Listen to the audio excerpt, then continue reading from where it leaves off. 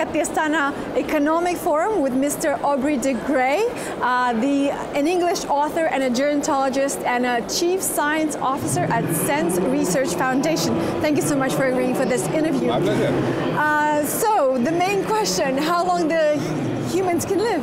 Well, I don't know how long people are going to live, but what I do know is that soon, in the next couple of decades anyway, we will probably be able to bring aging under control. We will be able to keep people truly useful, both mentally and physically, however long they live.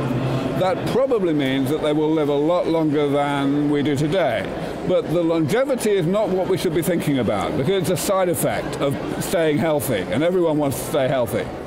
I see. How do you think the longevity or staying healthy longer will affect and shape societies and humanity in general? Well, it will make a huge difference. I mean, let's face it, today everyone gets sick when they get old, and nobody likes that, and we have to spend a huge amount of money as a result because people can't be productive when they get sick.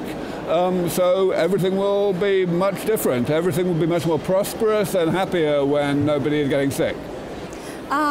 Where do we stand in terms of anti-aging medicine? Is there what interesting research is being done currently? It's moving forward much faster now than ever before. The right kind of medicine, the medicine that's really going to work, is regenerative medicine, which doesn't just slow aging down, it actually turns it backwards, so that we can take people who are already older and make them biologically younger again.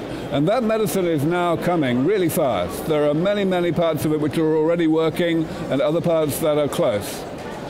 Why do you think that's happening now? Is there more financing happening in the part of medicine, or is it just about time that we come up with new groundbreaking research and findings? Well, there is an interaction between those things. You know, when there is a little bit of progress, then there is a little more credibility, so there's a little more money, so there's a little more progress, so, you know, it all goes together.